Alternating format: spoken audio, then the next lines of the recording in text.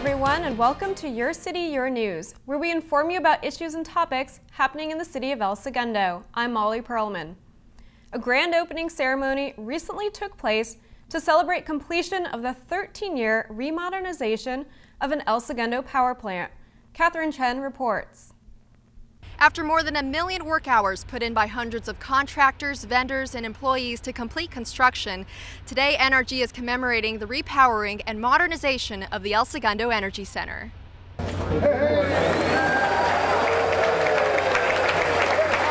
The plant will provide 550 megawatts of efficient and flexible electricity to the California grid, enough to power nearly 450,000 homes. The new plant we built here is much quieter, much more efficient, much more environmentally friendly than anything that's built. These efficient units deliver more than half of their generating capacity in less than 10 minutes, and the balance in under 1 hour, providing backup for renewable energy sources like wind and solar. The wind doesn't always blow and the sun is not always shining. To be able to put a lot more renewables on the grid, you need this type of plant. Environmental benefits include reduced emissions and air cooling instead of ocean water cooling, reducing the use of potable water at the site by nearly 90%. The new units are air-cooled, and they're also 30% more efficient from a greenhouse gas perspective. No state or local tax dollars were used for this project, and during the peak period of construction, it created nearly 400 jobs in the local community. The project is expected to increase annual tax revenue in excess of $3 million per year. Southern California Edison will obtain the entire output of the facility through a 10-year power purchase agreement. For more information, visit nrgenergy.com. A new smartphone app is enlisting the public's help in tracking down sexual predators, including fugitives. The U.S. Immigration and Customs Enforcement has launched the iPhone app Operation Predator. The first-of-its-kind app allows users to receive alerts about suspected child predators, share information with friends via email and social media, and submit tips. Users can submit a tip by phone or by filling out a tip form in the app. All tips can be submitted anonymously. Currently, Operation Predator can be downloaded using Apple's App Store or iTunes.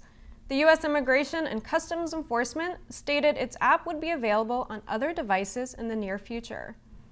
Well, after many months of planning and construction, the site that once was occupied by Cook's Market is now a 99-cents only store. Its official grand opening and ribbon-cutting ceremony with city officials will take place on Thursday, September 26th at 7:45 a.m. All those in line by that time will be given raffle tickets for a chance to win store gift cards or the grand prize of a 40-inch flat-screen TV. Following the ceremony, the store will also have doorbuster deals for the first, second, and third 99 customers in line. To visit the new store or to find out how you can apply to one of the store's 50 job openings, stop by 300 Richmond Street. September is National Disaster Preparedness Month, and if you're a pet owner, here are a few ways to include your pets in your emergency plans. Visit aspca.org to get a rescue alert sticker to let people know that pets are inside your home. Also, make an emergency supply and travel kit that includes 3 to 7 days of pet food, bottled water, and recent photos of your pets. Lastly, pre-arrange a safe place to bring your pets to in case the disaster shelter does not accept them.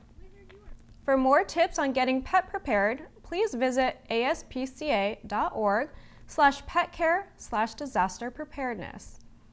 Well, that's all for today. Remember that you can also keep up with us on Facebook by visiting us at facebook.com/El Segundo TV and on YouTube by searching El Segundo TV. Enjoy past segments and find out about future stories coming to you here soon.